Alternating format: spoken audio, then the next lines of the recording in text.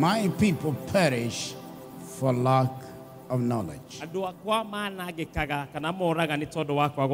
I'll say that again. My people, they lack, they perish, they get destroyed, they get oppressed because of lack of knowledge. This afternoon, I know I'll take some time to teach on some things. Bishop I know it is going to be very prophetic, because I believe with my whole heart today marks a new beginning for someone in this house. And I'm not saying that lightly. You will not perish again. You are not going to be destroyed. You will not stay oppressed because of lack of knowledge. And I want us to go to 1 Kings chapter 18.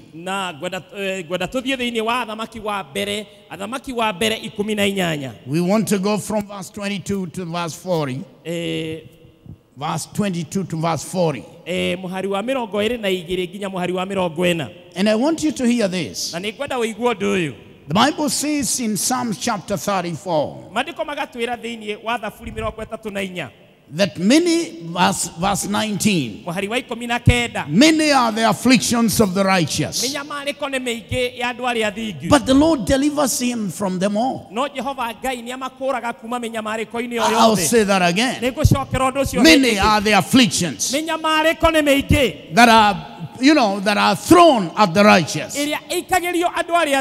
But then the Lord delivers them from them all. The will of God is that any form of affliction that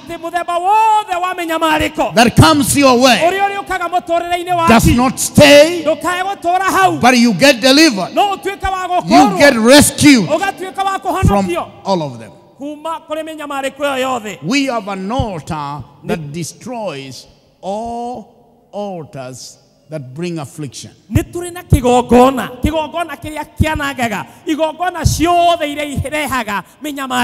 Afflictions come from an altar. But then we have an altar that I want to show you about, that destroys all altars that bring afflictions in our lives.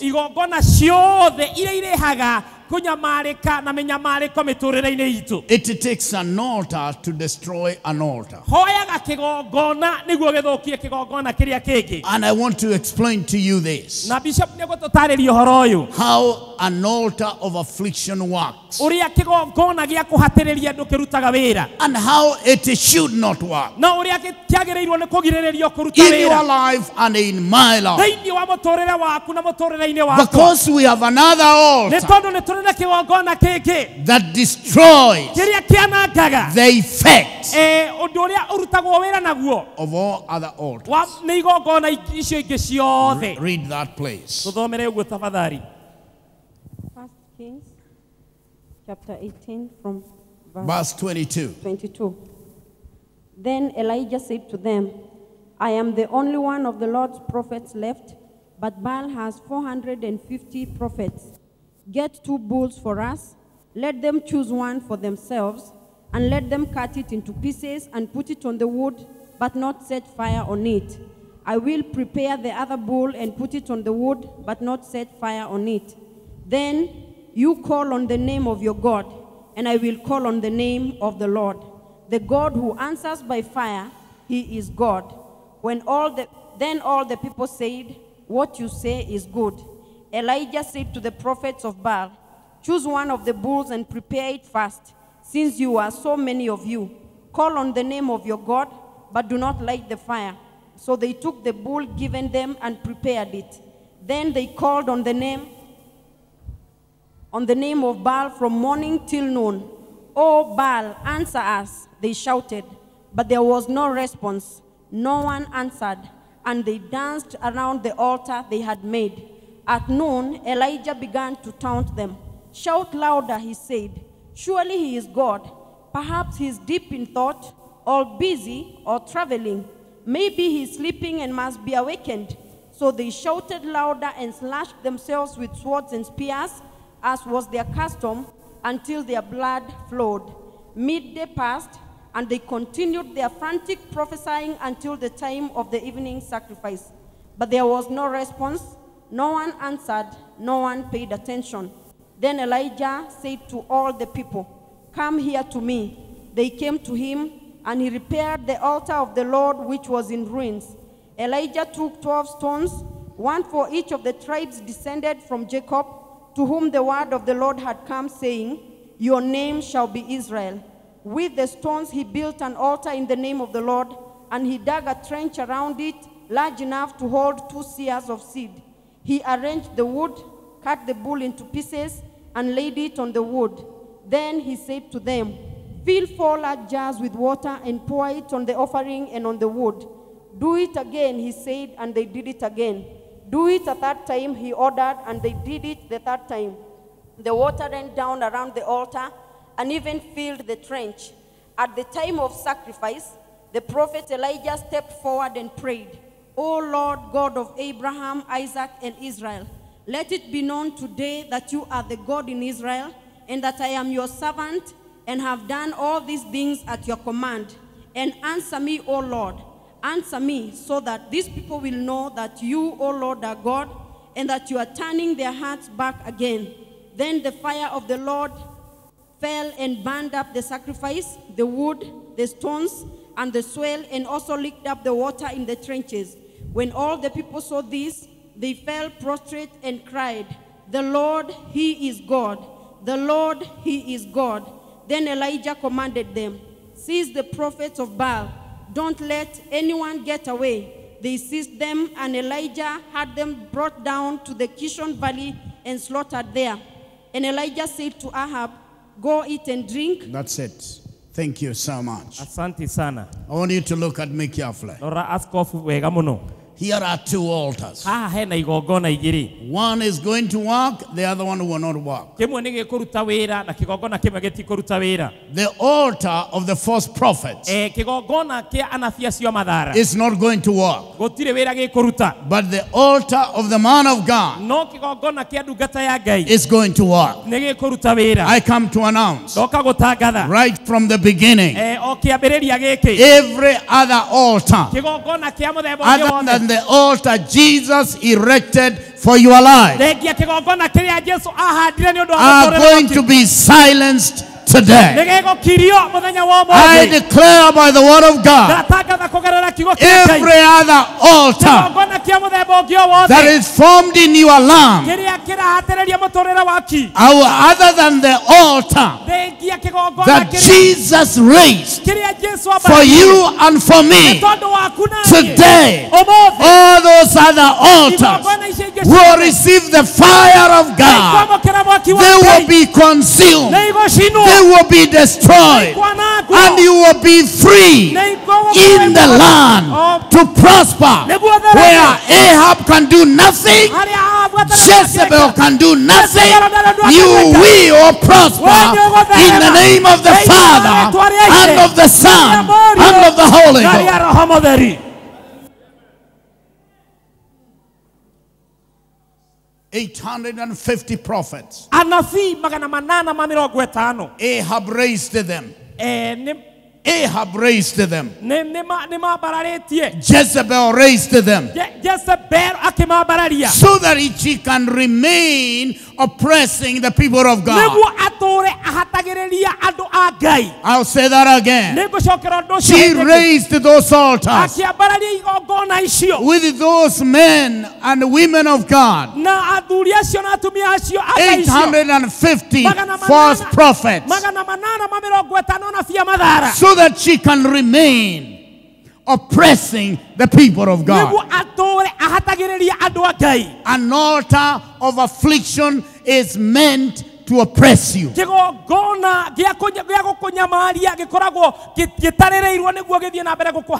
And I'll show you how it works. Go with me to the book of Exodus. Chapter 1. We are going to read from verse 7 up to verse 14. Can I prepare you straight away? We are here for a long time. Please. I'm not in a hurry. Somebody must get delivered today. Somebody must stop going in circles today. Somebody's barrenness will stop today. I'm not in a hurry. I want to show you how the altars from the other world works. And I want to show you the altar Jesus raised works. And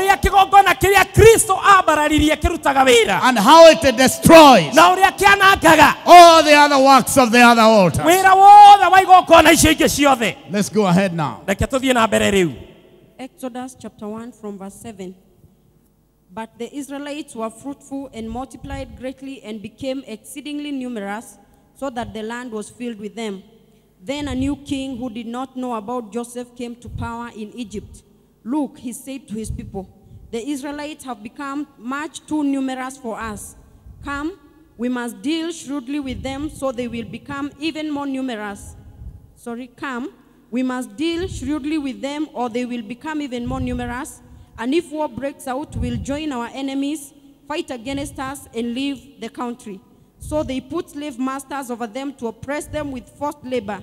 And they built Pithom and Ramesses as store cities for Pharaoh. But the more they were oppressed, the more they multiplied and spread. So the Egyptians came to dread the Israelites and worked them ruthlessly. They made their lives bitter with hard labor in brick and mortar and with all kinds of work in the fields. In all their hard labor, the Egyptians used them ruthlessly. Now, watch this. I want to show you how an altar of affliction works. In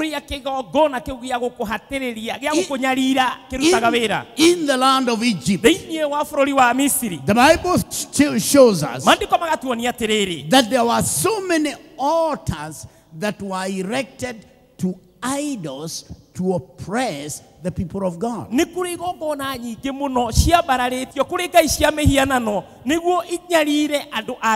Listen to this. In fact, every single plague in Egypt was dealing with a certain altar in Egypt.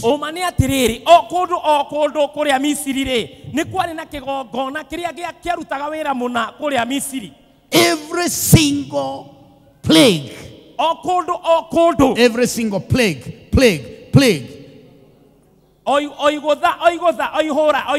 Every single one of them was dealing with a certain altar. Whether that altar was erected to the moon god or the sun god or the water spirits.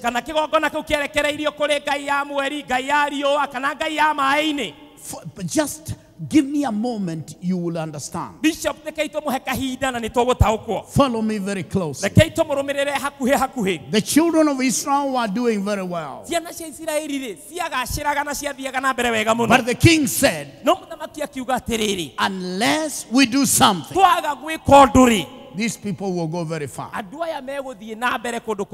So what do? They went to their people and they raised up altars to oppress the children of Israel. How did they work? Number one, the king said, we don't want them to increase. An altar of affliction is meant for you not to increase.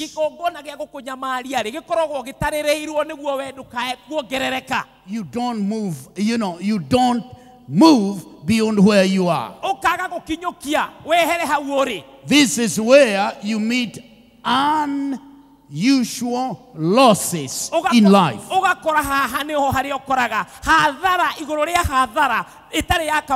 I am talking about unusual losses.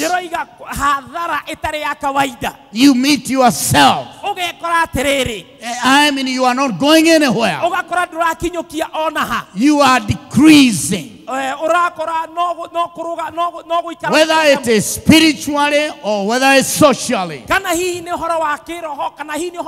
it is materially, you are decreasing. That's what the king said. We don't want them to increase. And number two, an altar of affliction is meant to hinder your ability to produce.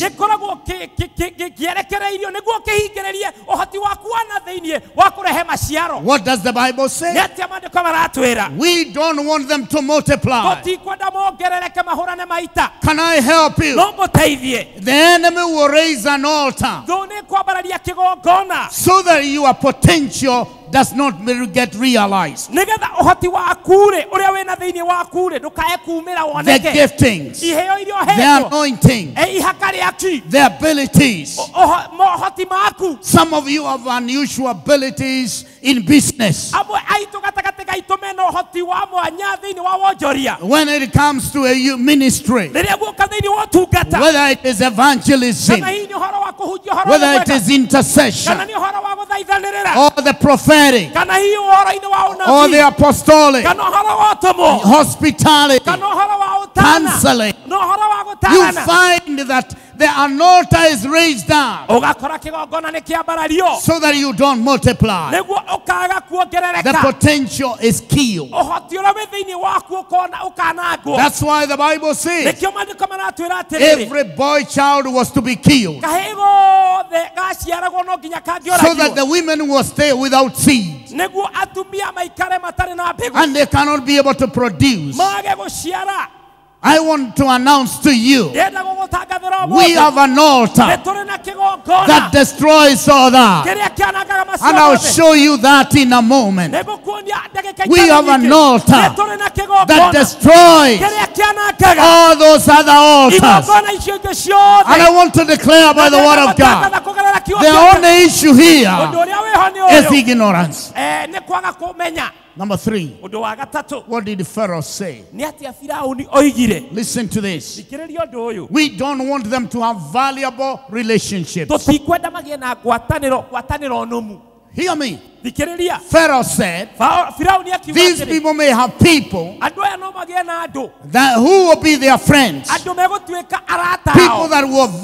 who will bring value to their life. And when they will be in trouble, these people will help them to rise up, and they will crush us. I come to tell you, when an altar is raised, you get the wrong friends, defilers and parasites. They just eat what you have. They just take everything you have. They are not adding value into your life. You find yourself confused. You want to leave them, but there is something that is tying you to them. I come to announce in the name of the Father and of the Son and of the Holy Ghost, we have an altar that destroys every bad relationship. We have an altar that destroys our relationship with the defilers and parasites, people that add no value in our life. And that altar connects us. It connects us with the people that will add substance in our lives, people that will help us, that when the enemy will rise up, they will be there for us, and we will crush them.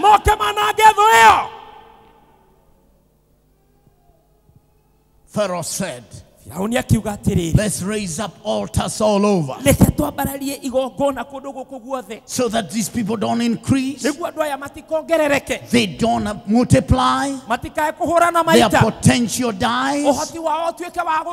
And not only that, every valuable relationship, they mess it up. Instead of doing like the woman of Zarephath,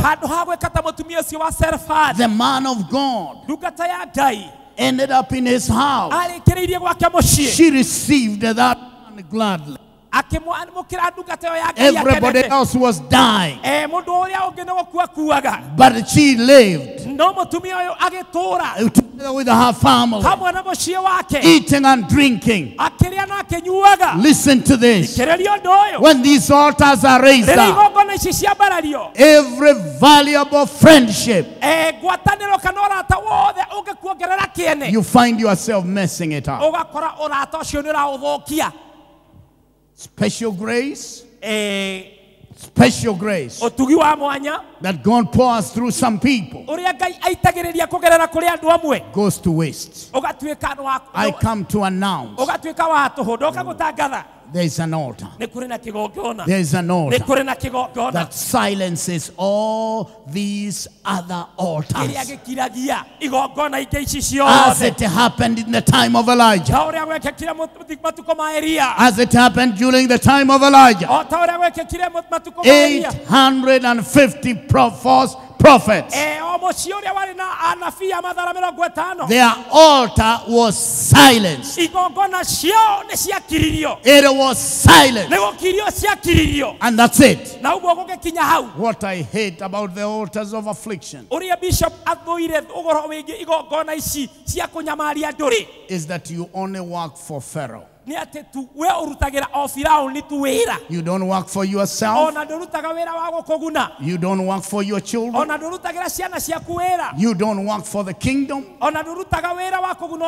All your efforts, you find your efforts are not benefiting you, not benefiting your children. You just find yourself, by the time the paycheck hits your bank, by the time your paycheck hits your bank, you have 55 debts just to be serviced. You are from debt to debt.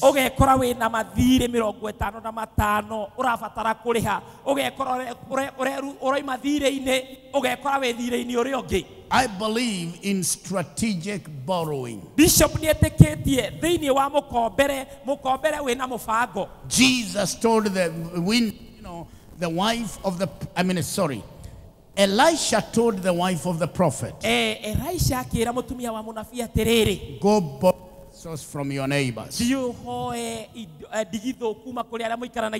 That's called strategic borrowing. But now, when there is an altar of affliction, you find yourself in debts you cannot explain. And you are not able to pay them. You run from one church to another. You are even changing jobs because you are in debts everywhere. Thank God you don't change your planet. You are still on this planet. But I want you to see something. When an altar of affliction is raised up, you cannot be able to plan your finances. No way. No way. Even God cannot have access to your money, because your money belongs to Pharaoh. You are a slave. You are a slave to other people. In other words, this altar is meant to make you not leave an inheritance, a legacy behind. But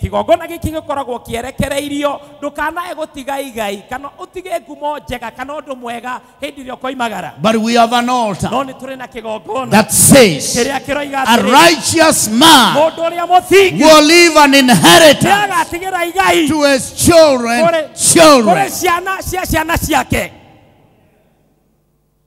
And I will show you how it works. Listen to this. When an altar of affliction is raised up, if you are not working for Pharaoh, you are barren. You invest, but all your investment drains away. You are barren. You pray, it's like you are barren.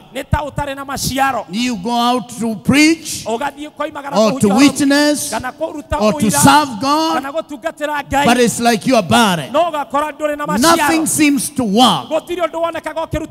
You find yourself going from one frustration to another frustration, one confusion to another confusion. But I want you to see something. The worst thing about these altars, they kill destiny. They kill destiny. What did Pharaoh say? We don't want these people to increase. We don't want them to multiply. Because if they do that, one day they will be free. They will go to the land of promise. The land God promised Abraham, Isaac and Jacob. Their destiny will be destroyed. Let's destroy their destiny. Let's destroy their destiny. Let them go nowhere. That's why, listen, when an altar is raised up, an altar of affliction, you stagnate in life. I come to announce that is coming to an end today.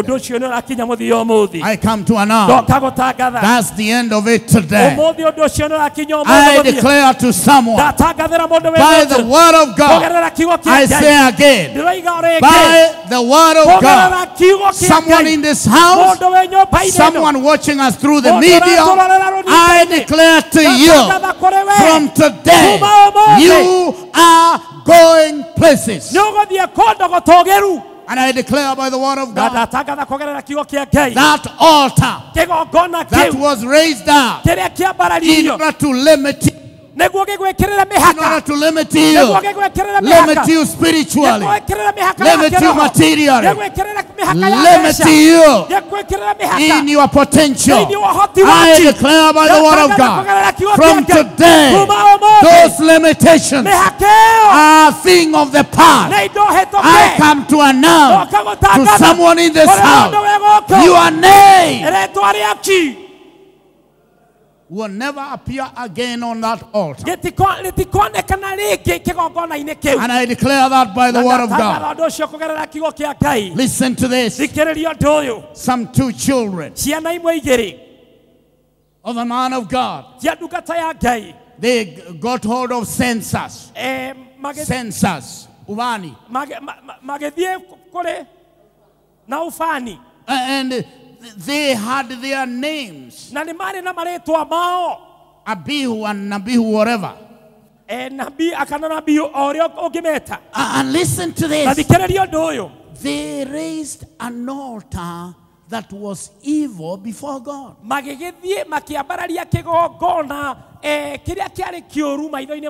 Leviticus chapter 10, fire from heaven and consumed them.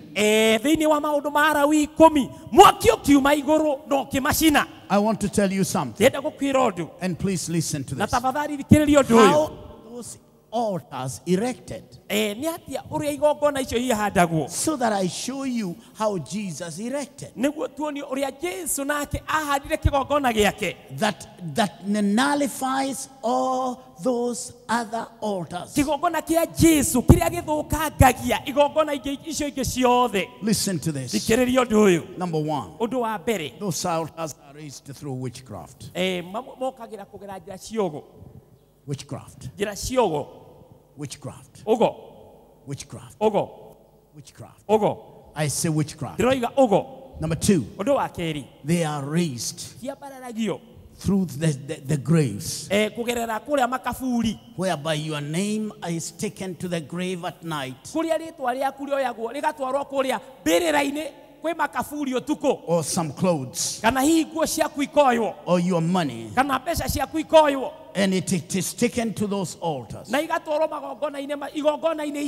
Sometimes it's under the water. I'm summarizing a very long, very big message. Sometimes it's through your ancestors, your family lineage. There were some altars that they raised that makes and no child goes beyond Form 4. No child keeps a marriage. No child gets children in the normal way. Or no child enjoys health. It was raised through the ancestors. Sometimes it is raised through cults. I'm talking about Satanism. I'm talking about devil worship. I'm talking about astrology. I am talking about juju. Whatever they are. But I want to hear me. We have an altar. We have an altar that silences.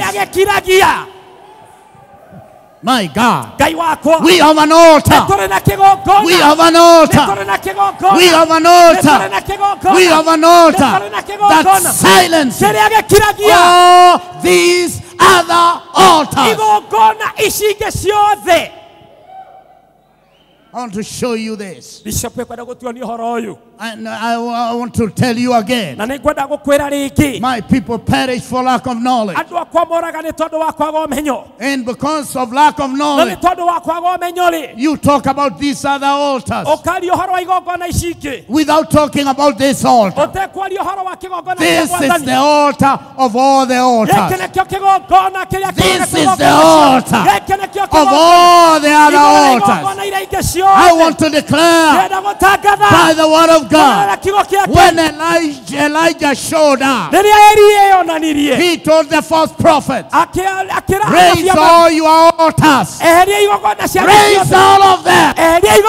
I'm giving you a chance. Raise all your altars.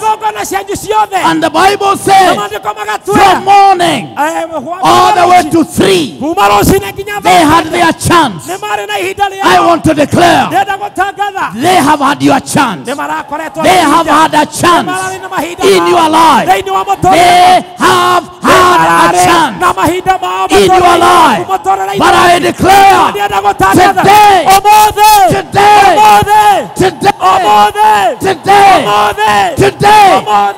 there is an altar that will be raised up, and all the altars will be silent. They will be dead. They will receive the fire of God in the name of Jesus. They put your name. They put your name in those altars. They put your name. They put it on those altars. Let us do a prophetic act.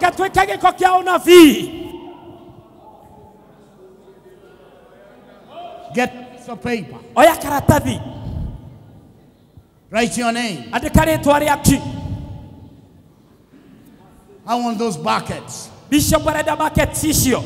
And I don't want them here. Na ndego cienda guku. I want you to listen to this. Thikiriria matariria maya. The prophetic Kiugo kia unabii flows through instructions. I want you to obey these instructions. We are going to have buckets, one near the parking there. There. Hata si hapa. We'll have a bucket down there.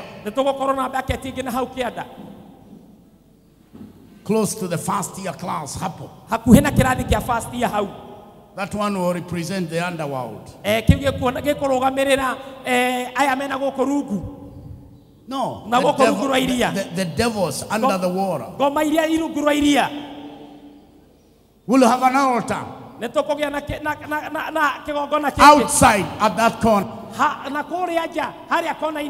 We'll have another bucket near the toilet there. That altar is that which one defiles your life. And you will take your name there. I don't know whether you take your name in all those altars. I told you I'm not in a hurry. Somebody's life must be changed today. Somebody's life must come out of these altars. Somebody's life must take off today.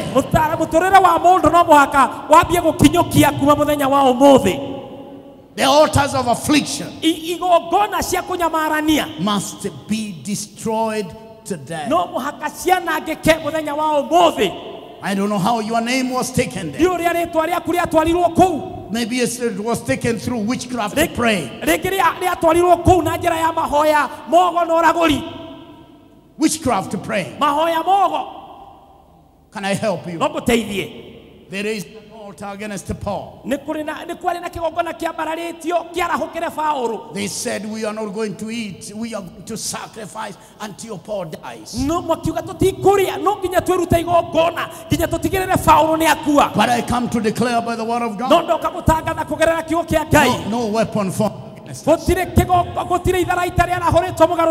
that is formed against us that shall ever prosper. We are more than conquerors in Christ Jesus. I want to believe you are writing the name, and you are writing the name of someone who you know is under the altar of affliction. I want to today. Someone will have a family today. In the name of Jesus. That altar that was raised by your forefathers, I had to receive the fire of God today. It gets silenced today. It gets burnt up today. I declare today, someone must come out of death. That altar that was raised through witchcraft. Witchcraft praying. I declare the fire of God will consume it in the name of Jesus. In a minute I will show you. Listen to this. I want you to write your name.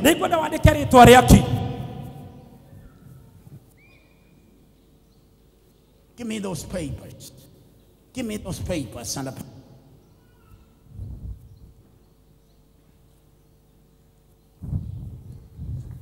I'm writing mine. I'm writing the one of my children. My children will hate.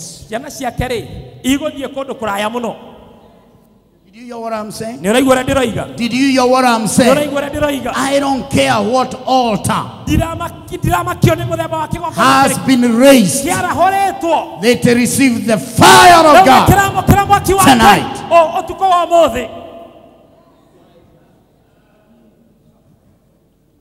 think I know how to write my name. Na mimi Bishop anajua kuandika jina Thomas. And I think I know how to write the names of my children. Hata na majina ya watoto wake. Shetani ashindwe. Shetani arohotwo. Ati unawaombea waone vibaya. Ati urahoera andu acio mone mauru. Ai, hapana.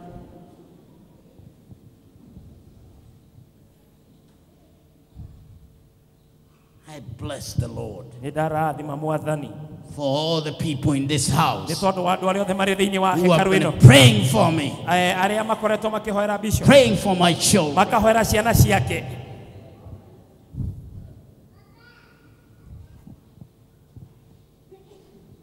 Baba Sami, I want you to write the name of this church, Word of the Church Prayer Cave. Word of Faith Church Prayer Cave Kiambu. I remember Bruce telling me, Bishop, please write my name and the name of my wife. Bruce yakimwira, please tafadhali Bishop andike ritwa riakwa na ria mutumia wakwa. I'm doing that. Uguo niguo Bishop areka.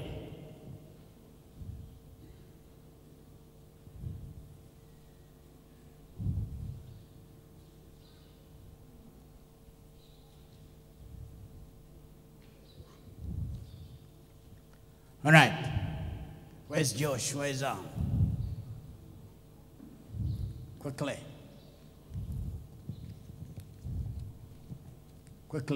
Quickly, Josh. Quick. Where are you? Come here. Come here, son.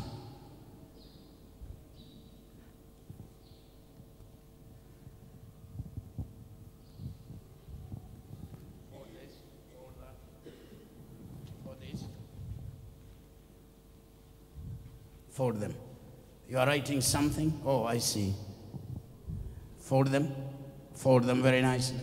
Fold all of them together. Give this one to your brother. This is his name. Yeah. Come on, fold them, son. Fold them. And the ones that you had written, this is where I want you to go and throw them. Now, I want a few elders. Bishop niakwenda athuri igana na kanitha. Follow me as I follow Christ. Mukarumirira Bishop tore ararumirira Kristo. Elders, where is mumeweka those buckets? Have you placed those buckets? Are they there? You will go and place them uko chini first year class. Munaweka uko. Munaweka kwa bucket just the way they are. Go down there. Follow. Just go.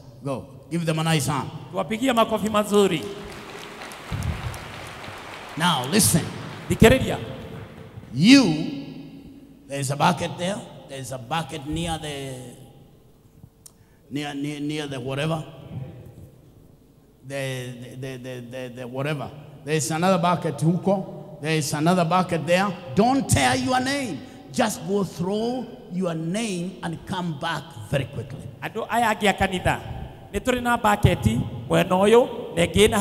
Listen, I want those names there. Listen, they symbolize the altars where they have been thrown. Listen, I will send pastors to go and get your names and bring them here. But listen, nobody will bring his name here.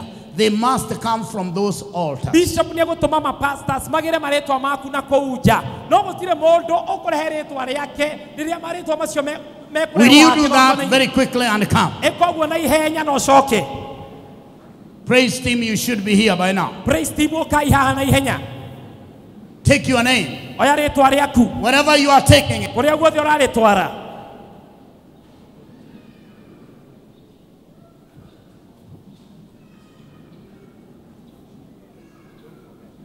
Don't forget. Will you do that and come quickly? Give us worship here.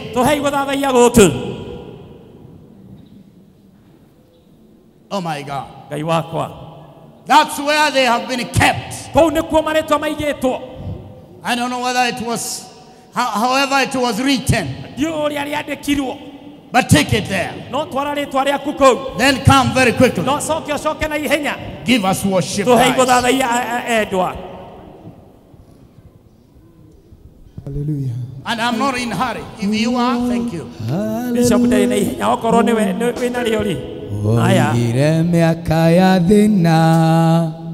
Yathira ni ugaturora Murori wa Israeli Nduri wahitwo ni toro Twagukairio gituigwa Ugigitwika wega Amukiro goshi wito Waigire miaka ya thina Yathira ni ugaturora Murori wa Israeli Nduri wahitwo ni toro Twagukairio gituigwa Ugigitwika wega Amukira ogoshi wito Magegania Dikehota gotare Dikehota gotare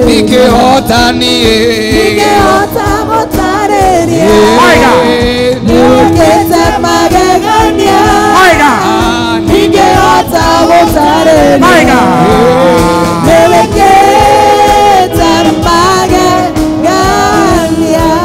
Oigire miaka ya thina Yathira ni ugaturora Murori wa Israeli Nduri wahitwo ni toro Twagukairio gituigwa Ugigitwika wega Amukira ogoshi Eni wikete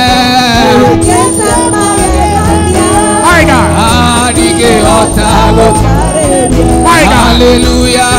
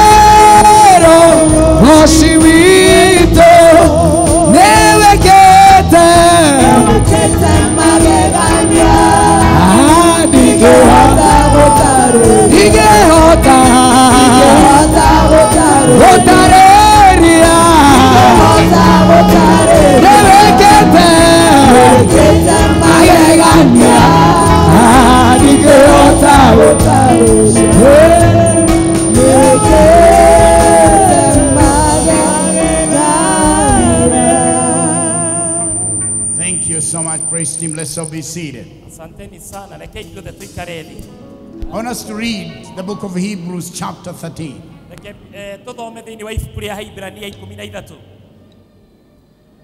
We will read verse 10. Can I help you? I'm not in a hurry. Somebody's life must have a turnaround. Listen to this. When, Balak wanted to contain the children of God,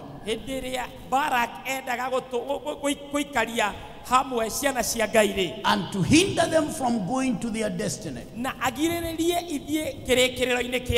This is what the Bible says in Numbers 23.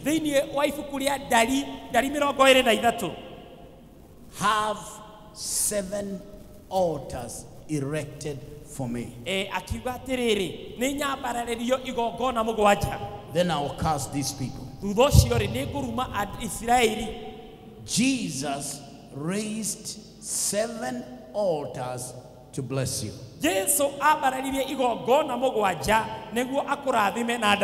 And that's what I want to talk about. And when I talk about that,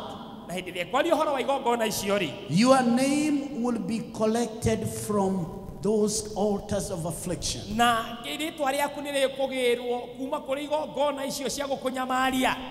it will be brought to the altar of the blessing of the Son of God. I want to declare the cycle of divorce and separation must stop in your family today.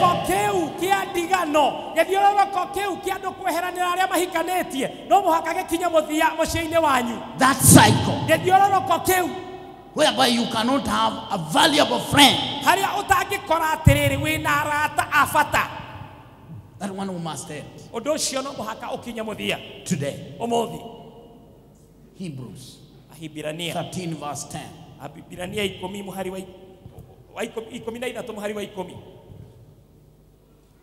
Hebrews chapter 13 verse 10.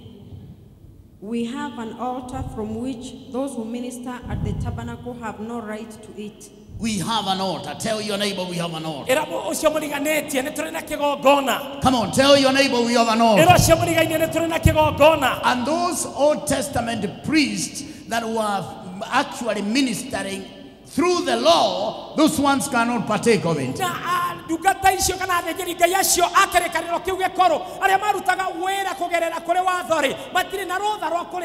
This the altar we partake because of the grace of God. This is the altar that we partake, and we receive grace upon grace. That's John 1:16.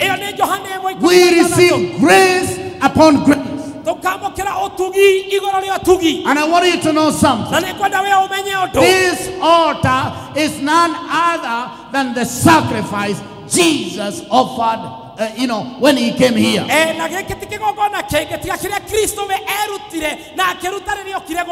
Can I say again? When Balak wanted to contain the people of God, so that they don't go to their destiny, so that they get destroyed in the wilderness. This is what the Bible says. Raise for me 7 altars so that I can cast these people. This is in Numbers 23. But listen to this. Jesus placed himself on 7 altars to make you have complete blessing.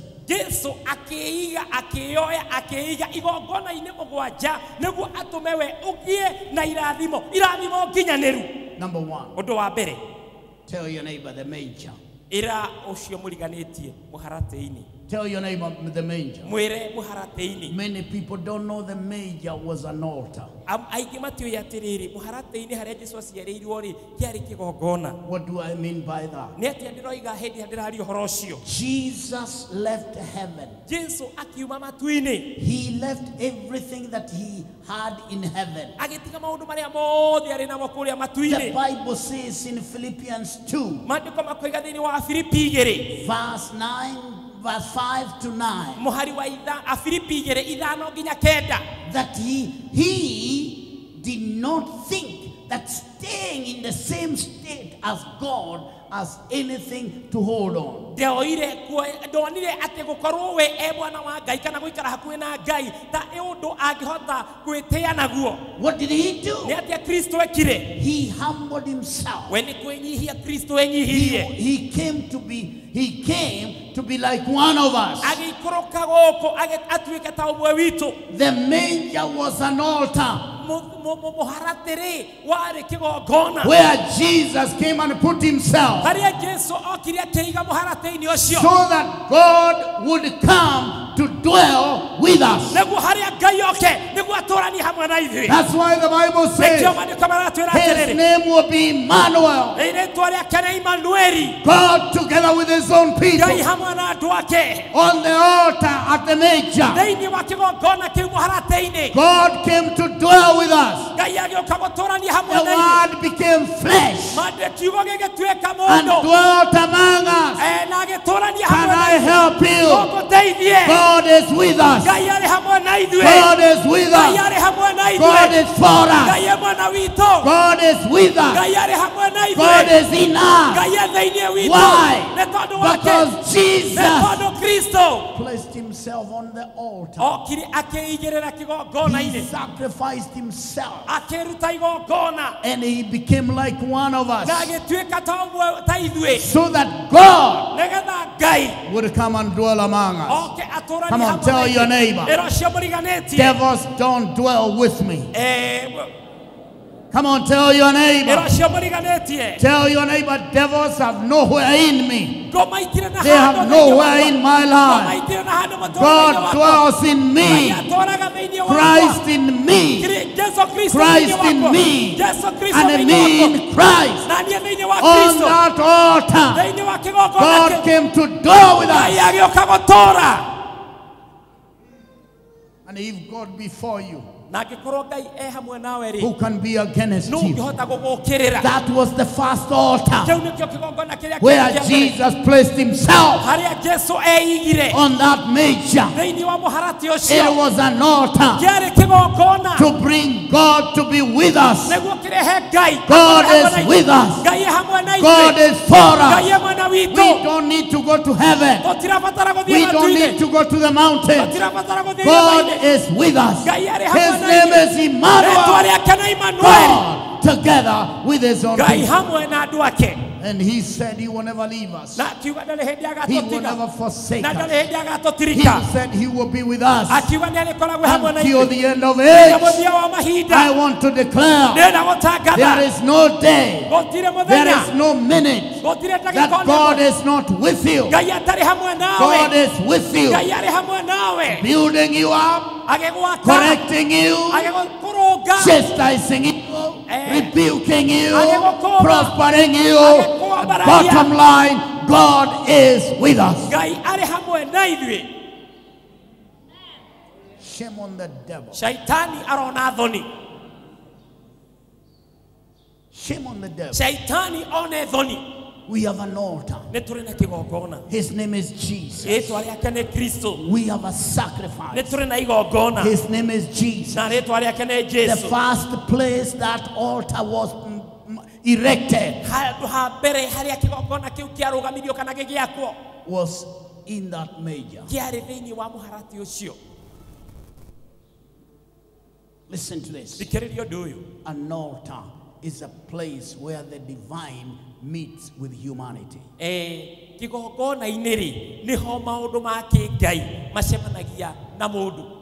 Or humanity meets with the demonic power. But I want you to know, Jesus placed himself in that manger. So that God can be with us. Can be for us. God is for us. I declare to this house, God is for us. I want to declare by the word of God, God is for us. And we will possess lands, we will possess buildings, we will have an inheritance for our children and our children's children. God is for us. And the God who is for us, He owns heaven, He owns the earth, everything therein, it belongs to Him. God for us. Hear me. Jesus placed your name on that altar. I want all the elders go and collect all our names where they have been placed in those altars, and we declare they don't belong there, they belong here.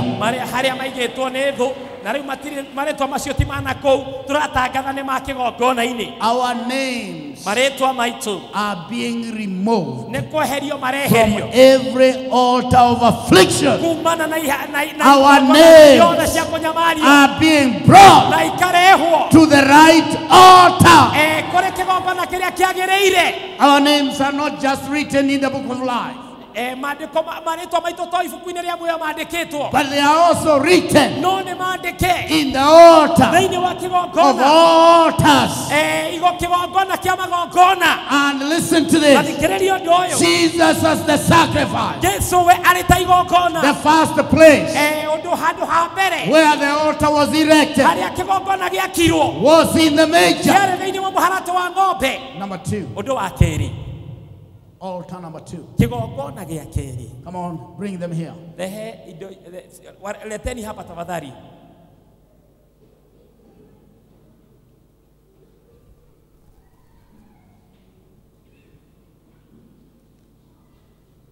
Put it there.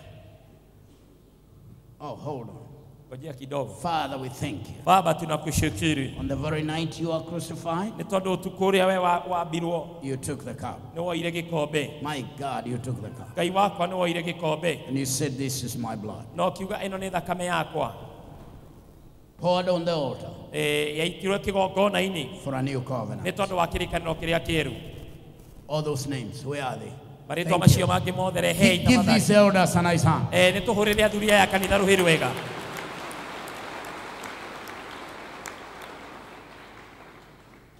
Put them there. They are here. Come on, give them a nice hand.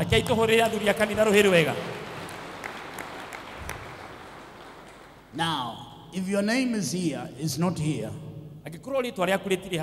we'll have a bucket near those toilets that are stinking there.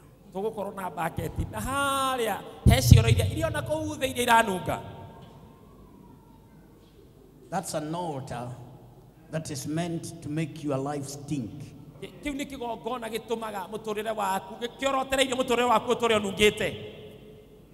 Take your name there. Come on, guys, elders, we will want a bucket.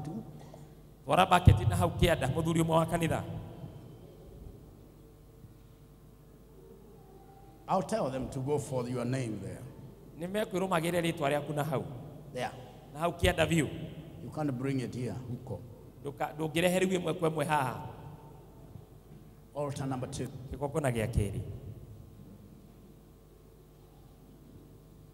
In the wilderness, Jesus fasted for 40 days. He placed himself as a sacrifice in the wilderness so that you don't go there. And the minute you go there, you come out of there quick. Why?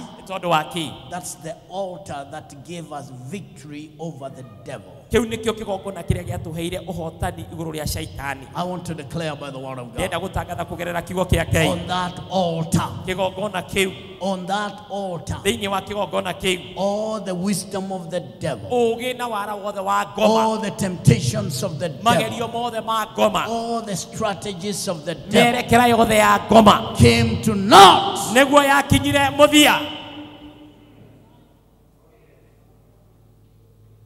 I know you didn't know that he was erecting altars. His life was a life of altars. Because he wanted to make sure all the altars that would be erected to bring your life down are dealt with. I want to declare by the word of God, all the schemes of the enemy to contain you in the wilderness, all the schemes of the enemy to make sure that you backslide, make sure that you go outside the will of God.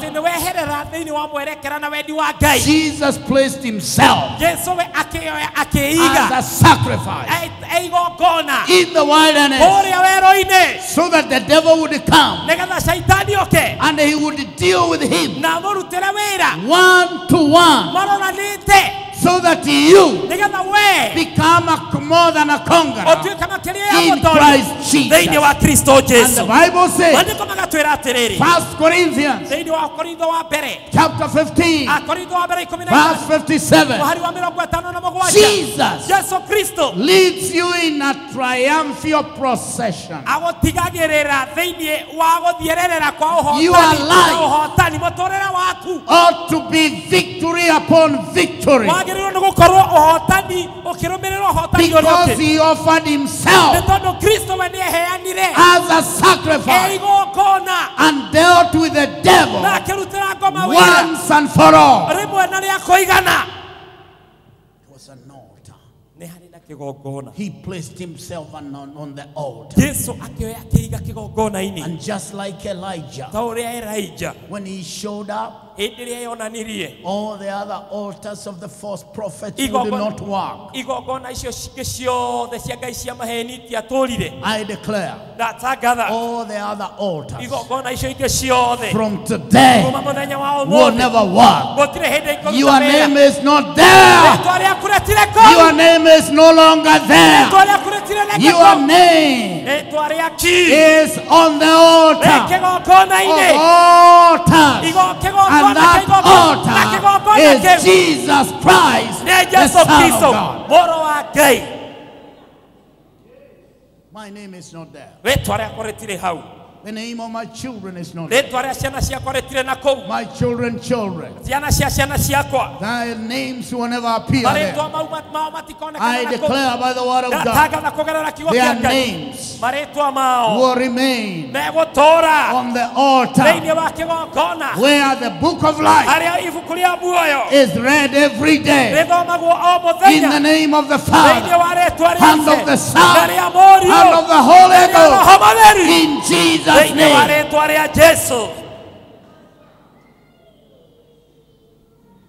Altar number 3. Altar number 1. You meet it in Matthew chapter 1. The manger. Altar number 2. Matthew chapter 4. Luke chapter 4. That's in the wilderness. But altar number 3. Listen to this. Oh my God, I love this. You meet it in Matthew chapter 17. Jesus takes 3 of his disciples and he goes and places himself on the mountain. The same mountain where Abraham went to sacrifice Isaac. O kirimaine kiria Ibrahimu athiete kuruta Ithaka igongona. This is in Matthew 17. Undu uyu ukora thiini wa Mathayo Listen to this. Thikiriria undu uyu. When Jesus placed himself on that mountain of sacrifice, Riria Yesu etwarire kirimaine kiu kia igongona, the Bible says, mandiko makoiga atiriri, all of a sudden, oro rimwe the glory of God came. riri wa Ngai ugiikuruka. He was totally transformed. Mwathani Jesu akigarurwo. Listen to this. Thikiriria undu uyu. Totally transformed. Akigarurwo biu. There was light all over. Waihurete utheri kundu guothe. The glory of God came. Riri wa Ngai ugiikuruka. And the Bible says, Mandiko magatwira atiriri, all of a sudden, oro rimwe Moses could not be found. Musa ndonekire ringi, Elijah would not be Elijah found. ndonekire ringi, Jesus was left alone. Jesu agitigwo ari wiki. And there was a voice from heaven. Mugambo waimire This matu-ini, is my beloved son, ũũ nĩ mwana wakwa of ũrĩa whom I nyendete, am well pleased. ũrĩa niĩ ũngenagio nĩwe. Mũiguagei. On that mountain, Thĩinĩ wa kĩrĩma kĩu we received the glory of nĩguo God. twamũkagĩra riri wa Ngai. Come on, listen to this. Thikĩrĩria ũndũ ũyũ. Arise and shine, for the glory of God is rising upon you. Arahoka na ũcangarare nĩ tondũ riri wa Jehova wĩ igũrũ rĩaku. I come to prophetically declare to someone here, Gũtangatha na njĩra ya ũnabii kwĩ mũndũ wĩ gũkũ. Jesus is with you Jesu arĩ hamwe nawe on that mount of sacrifice. thĩinĩ wa kĩrĩma kĩu kĩa igongona. And Jesus in Na you Jesu thĩinĩ is the waku hope of all glory. nĩwe kĩĩrĩgĩrĩro kĩa riri. Jesus in me Jesu is thĩinĩ the hope waku of all nĩwe glory. kĩĩrĩgĩrĩro kĩa riri. Whatever has been keeping you in darkness, Ũndũ ũcio ũgũtũũrĩtie nduma-inĩ. whatever altar of darkness Kĩgongona gĩothe kĩa nduma. your name has been in, Rĩĩtwa rĩaku it's no longer there. gĩtigũtũũra. Arise and shine. Arahoka na ũcangarare. I declare, Ndatangatha. arise and Arahoka shine. na ũcangarare. Arise and Arahoka shine. na ũcangarare. Arise and Arahoka shine. na ũcangarare. Arise and shine. Arahoka na I ũcangarare. declare to someone here, Tangathĩra mũndũ wĩ you are gũkũ. no longer going to be hidden. Ndũgũtũũra The time of your hiding mahinda ma is kwĩhitha over. rĩu nĩ I mathiru. declare, Ndatangatha. arise, Arahoka your potential. ũhoti waku. Arise, Arahoka. your gifting. Arise, your anointing. Arise, your ministry. ũtungata waku. Arise, Arahoka.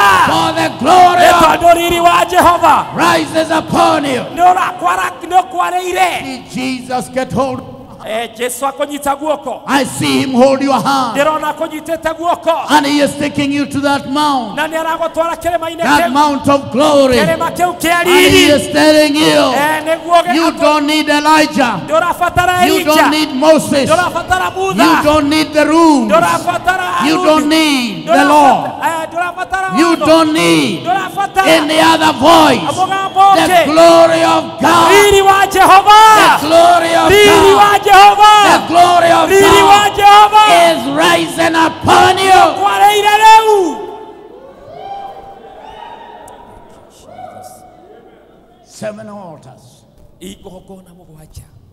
where Jesus placed himself Harĩa Jesu we eyoire akĩiga to make sure nĩguo atigĩrĩre biũ. all the 7 altars that are raised against you through the demonic powers become useless. Igongona ciothe iria ciarahũrĩtwo mũgarũ nawe kũrĩa kwa nduma nĩguo ituĩke cia tũhũ. All of them Igongona icio ciothe ituĩke cia tũhũ. become useless. Ituĩke cia tũhũ. Look at your neighbor. Ũhoro ũcio mũriganĩtie Preach to them now na mũhunjĩrie rĩu. and tell them the No 3 mwĩre altars. atĩrĩrĩ igongona mũgwanja. The three Mwĩre so cia far. mwĩre icio ithatũ. Come on, tell your neighbor the 3. Mwĩre igongona icio ithatũ twathoma. Tell your neighbor the 3. Mwĩre igongona icio ithatũ. And tell them, No mwĩre atĩrĩrĩ even if they were just those 3. ona korwo no igongona icio ithatũ. Even Shetani hawezi kustahimili. if they were just those 3. Ona korwo no icio ithatũ. Come on, tell your neighbor. Mwĩre atĩrĩrĩ Even if it's only those 3. ona korwo no igongona icio ithatũ tu. Ameisha. Shetani nĩ mũthiru.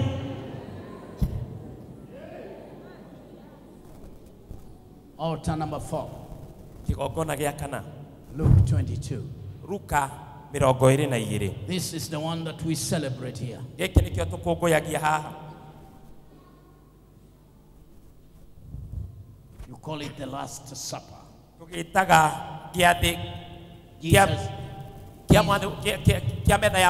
Jesus is telling the disciples, my body will be broken up for you. Every single drop of my blood will fall to the ground. And my blood speaks of better things than the blood of Abel. The blood of Jesus has a voice. If the blood of those animals they sacrifice, whether in witchcraft or whether in underworld or in the cemetery, if that blood has a voice, Jesus' blood has a bigger voice.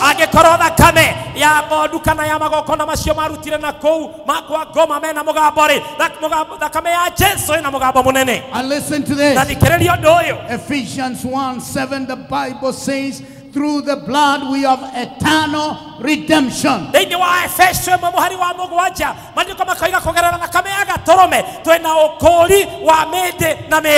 have eternal redemption. When Jesus' blood was shed, when his body was broken, every single debt of sin that you owed was paid for. And that word redeem, that word redeem, it means to buy from a slave market.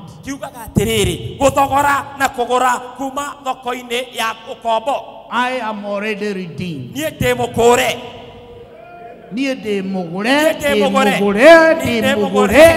Na kamea Jesu. My God,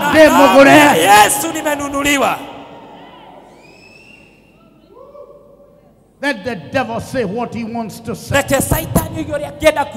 But I want to declare, he knows very well Jesus' blood purchased me in full.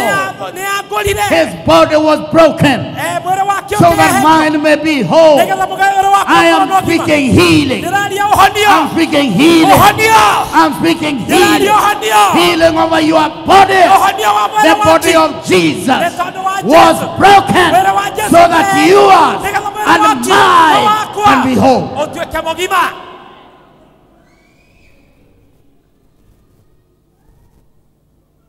Listen to this. Is anybody in this house? Is anybody in this house? Altar number 5. We have an altar. His name is Jesus. We have a sacrifice. We have a sacrifice. And this sacrifice was placed in 7 different places to complete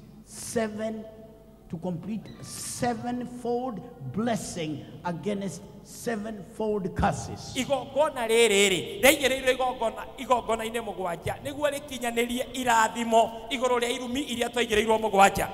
Can I declare to you, shame on the devil tonight. Shame on the devil tonight. Shame on the devil tonight.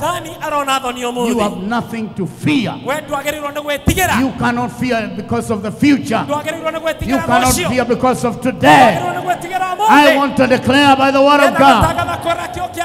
The Bible says, this is the blood of my everlasting covenant. Eternal covenant.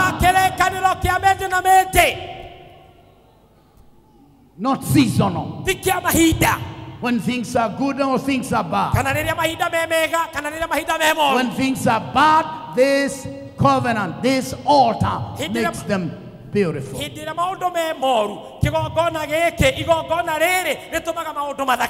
have nothing to fear. We have nothing to fear.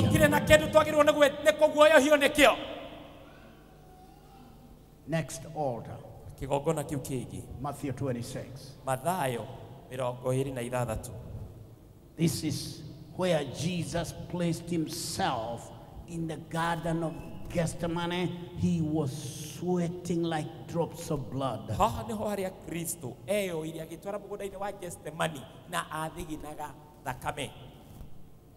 My God, I love this one.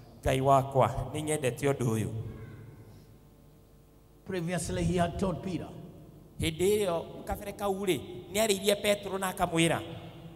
Satan has wanted to sift you like wheat.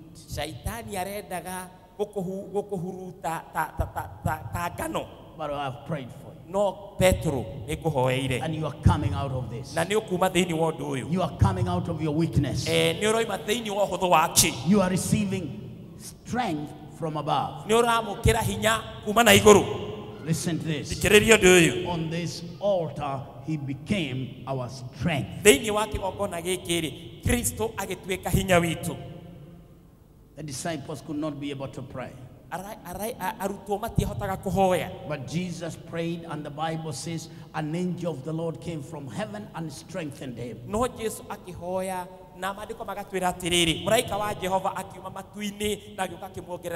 Listen to this. That strength is for you and for me. He is our strength. I come to tell someone, you are not going to be defeated. I come to tell someone, your enemies will come one way. They will flee in 7 different directions.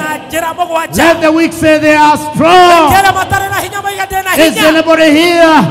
He is our strength. He offered himself on that altar of Gethsemane. He received the strength from above, and that strength gave him breakthrough. He was able to overcome the cross. I come to announce today, in the name of the Father and of the Son, where you have had no breakthrough, receive strength, receive boldness right now. Where your name was placed so that you become poor, you become weak, I come to declare strength and strength for breakthrough. I said strength for breakthrough. I say strength for breakthrough. I declare you will push the wall. You will make the walls fall. I come to declare you will pass through troops. You will just pass through troops, through a big army. You will just have a breakthrough. I declare breakthrough. I declare breakthrough. If Jesus got breakthrough through the cross, I declare no weapon, no weapon, no weapon, no weapon that is fashioned against us that shall ever prosper. I declare strength for breakthrough, finances for breakthrough, wisdom for breakthrough against those defilers and parasites. I declare wisdom for breakthrough so that you can have the right relationship. I declare today strength for breakthrough, where you get valuable relationships in the name of Jesus.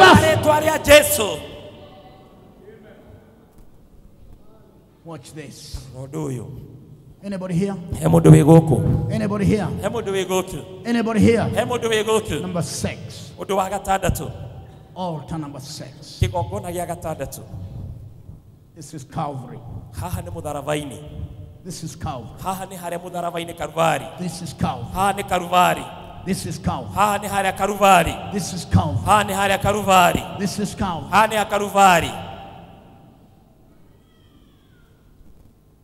This is one of the things that I love to teach most. How the altars, how the altar that you call Jesus destroys all other altars. I guess it's because one of the reasons I have walked, these feet have walked in all those places. Every time I've stepped on Calvary, I see the devil stripes.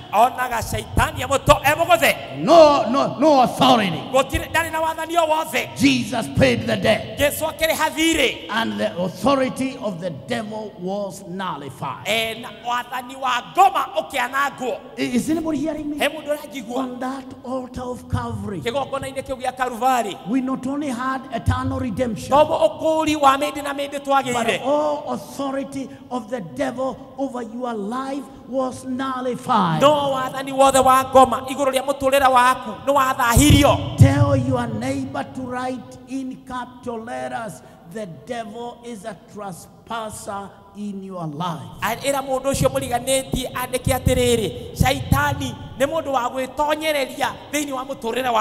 And write in capital letters, trespassers will be prosecuted. He has no right. He has no authority. He lost all power. That's why I declare, every altar he erected becomes nullified.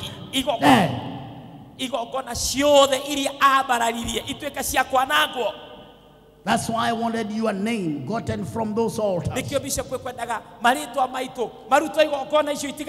prophetically, because they don't belong there.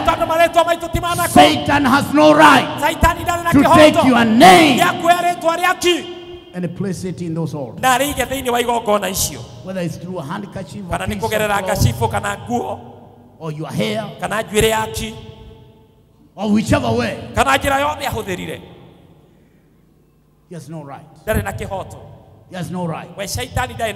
On Calvary, Jesus said it's finished. Tell your neighbor finished. Tell your neighbor finished. Tell somebody finished. Kwisha. Altar number 7.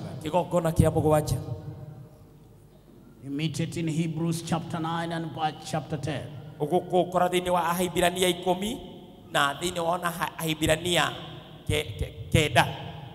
Jesus has died, and he takes his blood to the altar in heaven. The Bible says he went and sprinkled his blood, on all the articles of that altar in heaven.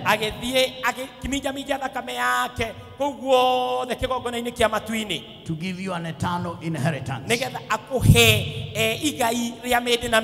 Eternal inheritance.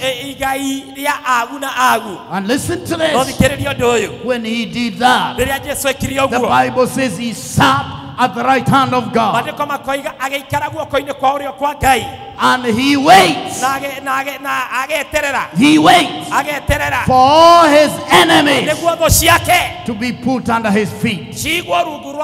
Can I declare to you, from today,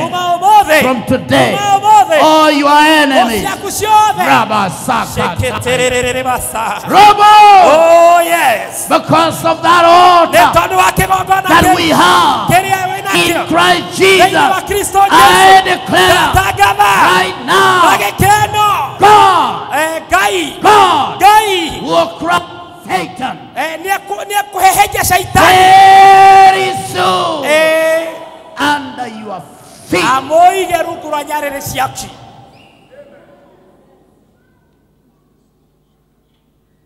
Stand up, we worship. If you believe in seriousness of God, you can't afford to move.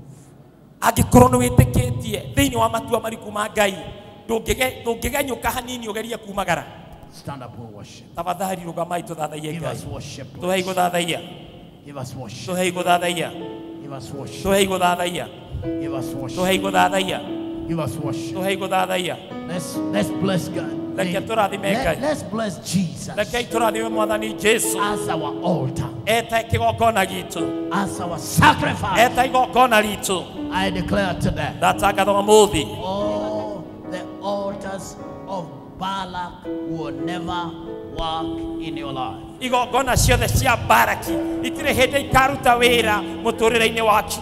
Never. From today, they are nullified. And I declare by the word of God, very soon, God will crush Satan under your feet. Every negative voice that speaks into your life,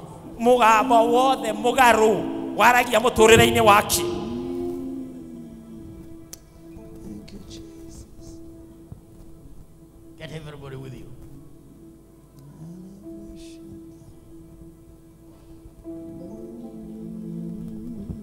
Quick. Today. Today.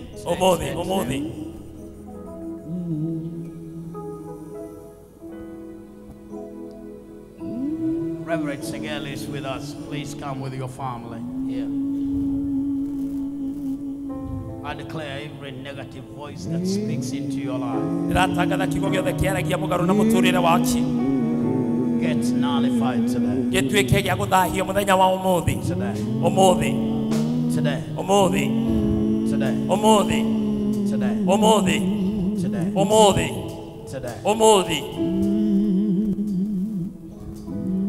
My God.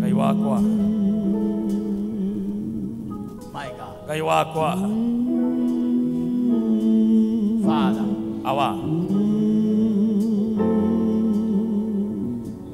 Father. This is the bread that signifies.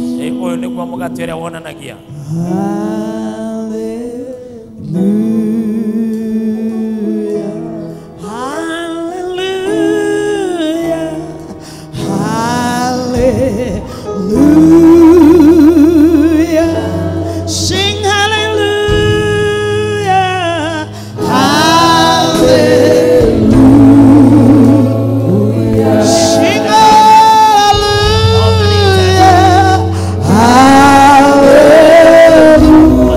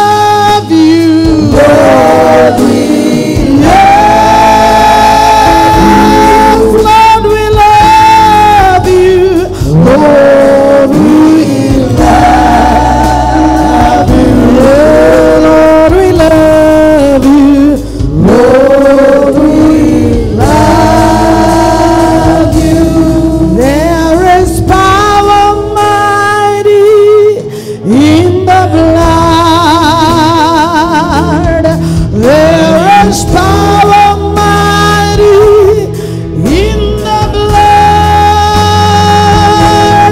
There is power mighty in the blood of Jesus Christ. There is power mighty in the blood. There is power mighty. Come on, just sing there. There is power mighty in the blood. Oh, there is power mighty in the blood. In the blood, there is power mighty in the blood. There is healing. There is healing mighty in the blood. There is healing. There is healing mighty in the blood. There is healing. There is healing.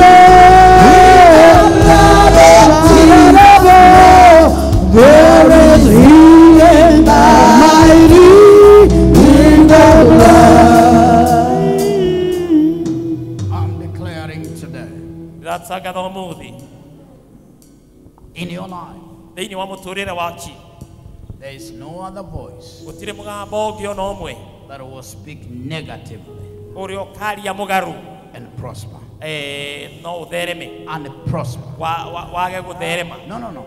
That voice will not work Mũgambo ũcio mũgarũ ndũkaruta wĩra from today. kuma ũmũthĩ From today. kuma ũmũthĩ From today. kuma ũmũthĩ From today. kuma ũmũthĩ.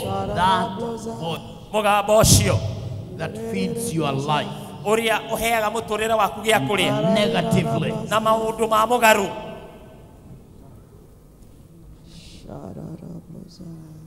My God. Ngai wakwa, My God. Ngai wakwa.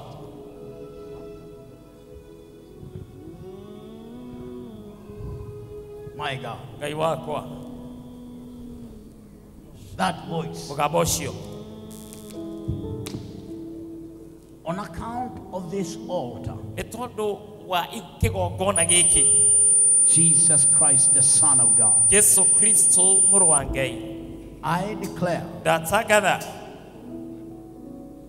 whether those voices kana mĩgambo ĩyo come from the ancestral altar, yoimire magongona-inĩ ma ndĩra ma andũ arĩa makuire, marine altars, kana mĩgambo ya arĩa maikaraga na kũu rungu rwa iria, cemetery or graves, kana hihi ma andũ arĩa matũũraga tũburi-inĩ kũu mbĩrĩra-inĩ, kana ahoi a ngoma, Satanism, devil worship, ahoi a shaitani, ahoi a daimono, or that altar of jealousy, kana kĩgongona kĩu kĩa ũiru.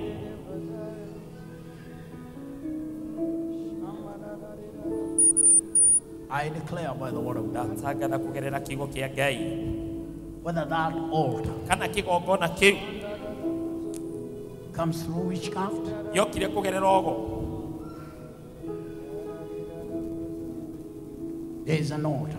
We have an altar. nĩ tũrĩ na kĩgongona, We have an altar. nĩ tũrĩ na kĩgongona, And only us are allowed to feed from that na altar. no ithuĩ tu twĩtĩkĩrĩtio kũrĩa kuma kĩgongona-inĩ kĩu,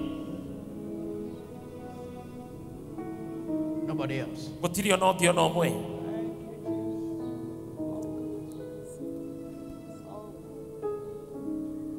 We have an altar. Nĩ tũrĩ na kĩgongona.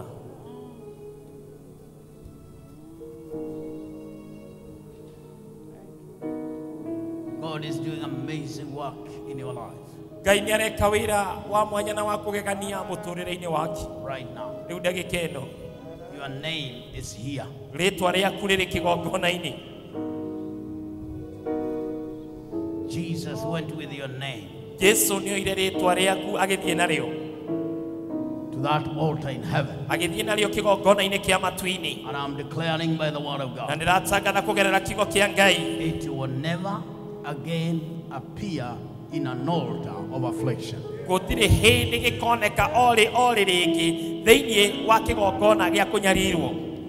Never. The blood of Jesus paid for us to the full.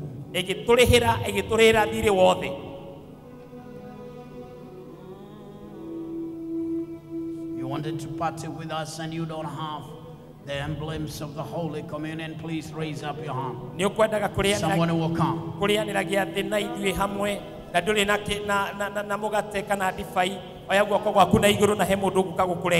Mike, I'm not in a hurry.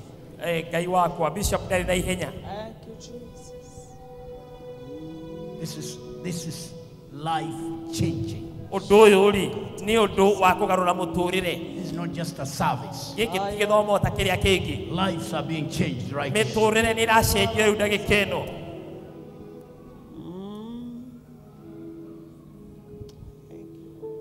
Father in heaven, we bless you for your son. He is our altar. Sevenfold altar. Sevenfold altar. For sevenfold blessing. Nullifying all the altars of Balaam and Balak.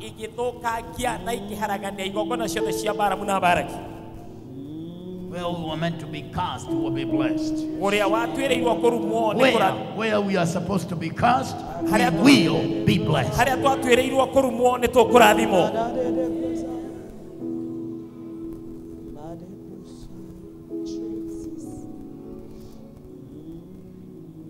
Father, I thank you. Even as we partake of these emblems of Holy Communion. In the name of the Father, the Son, and of the Holy Ghost. Elders, I'm waiting for you.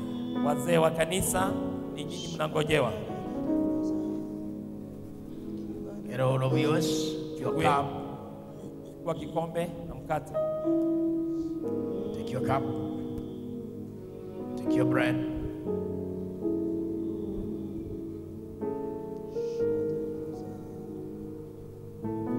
We partake the bread in communion in the name of the Father, the Son, and the Holy Ghost.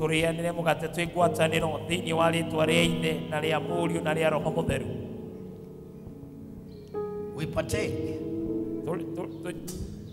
the cup of this everlasting covenant.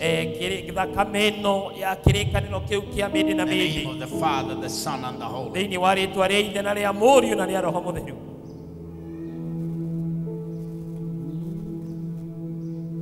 You must worship. All of you, give me your hands here.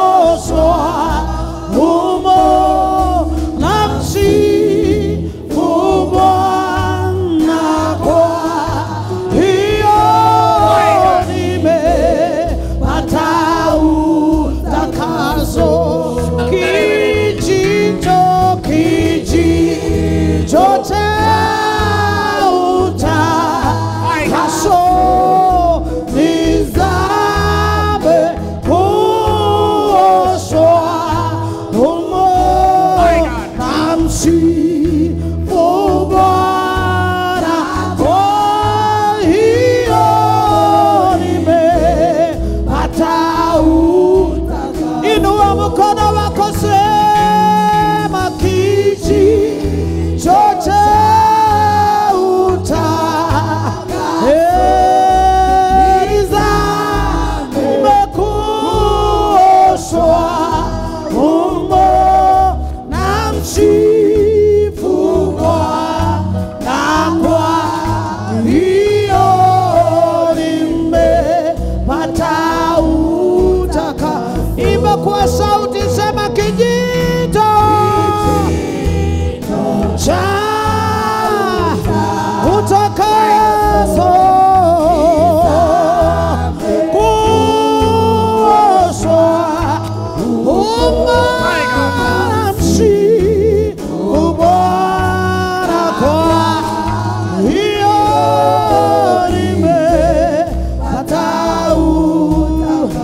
na msifu Bwana, na msifu Bwana, kwa hiyo nimepata utakaso. Raise up your hand. I want you to declare your name remains on the altar of Calvary. It remains in the altar of heaven. It is no longer in those altars. In the name of Jesus, I declare blessing. I declare prosperity. I declare progress. I declare inheritance. I declare prosperity. I declare family. I declare businesses. In the name of Jesus.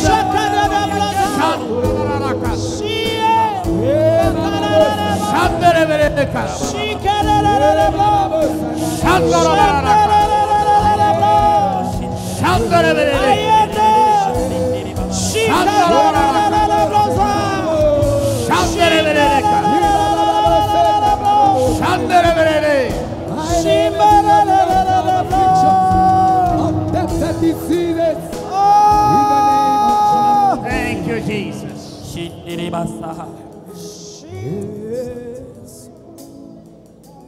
If you believe your name will never appear in those altars another time,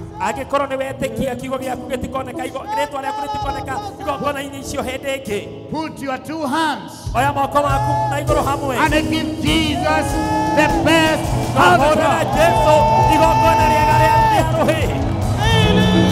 Give him an altar. Give him an altar. Give him an altar. Give him an altar.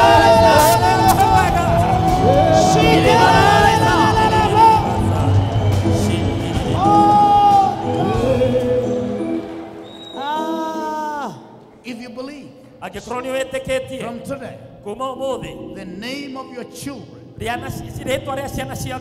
will never stay in those altars. In fact, my name, the name of my children, placed on those altars, will destroy those altars.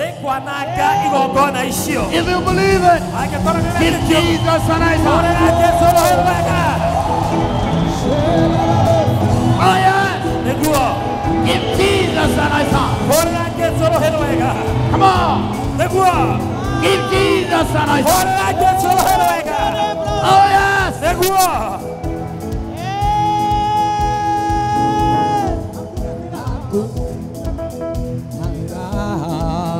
yeyote iliyotumwa kinyume chetu itakayofaulu. Oh, hakuna silaha yeyote iliyotumwa kinyume chetu itakayofaulu. Hakuna silaha yote iliyotumwa kinyume chetu itakayo. Hakuna shida yote iliyotumwa kinyume chetu itakayo hakuna silaha yote iliyotumwa kinyume itakayo maneno maovu yaliyonenwa na walio hai na waliokufa chini ya maji tena nchi kavu hayatafaulu.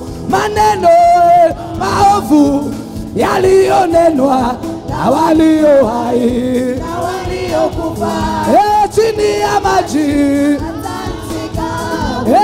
hayatafaulu. Hakuna hasira iliyotumwa kinyume.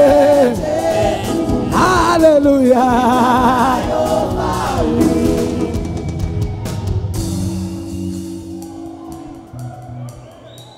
Can you look at your neighbor?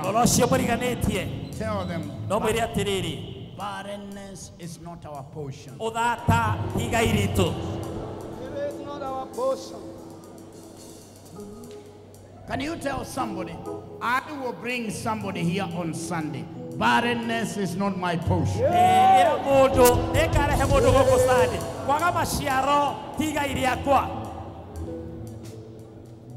I'll bring somebody here on Sunday.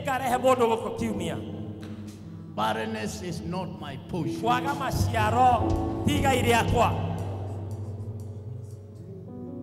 So be seated. God bless you. Thank you. Thank you, praise team. Thank you, Elizabeth.